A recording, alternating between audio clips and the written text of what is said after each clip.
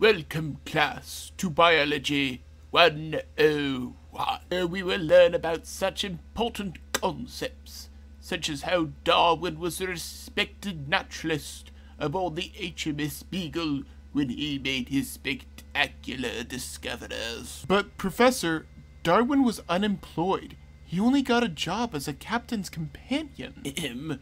We will also learn about how microbial immunity to disease proves that we all descended from a common ancestor. But, Professor, microbial immunity to disease is an overall loss in genetic information, not a gain.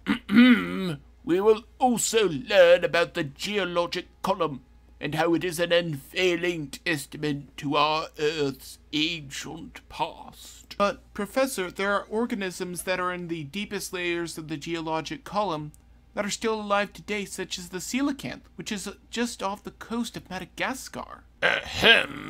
We will also learn about how vestigial organs such as the appendix show how we descended from a common ancestor. But, Professor, scientists have found a use for the appendix and a purpose for virtually every part of the human body, most of which were considered vestigial just a few decades ago.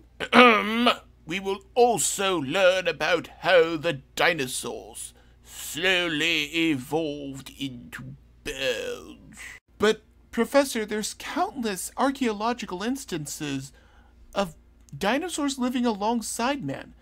Bishop Bell's tomb is just one of many wonderful examples. Young man, if you're going to do nothing but needlessly interrupt me with your fiction, you can leave now. The Earth is very young. However, you wouldn't think that, because there is a lot of corrupted science to make you think otherwise. Join Operation Battleground textbook and find out the lies that are in your textbook today.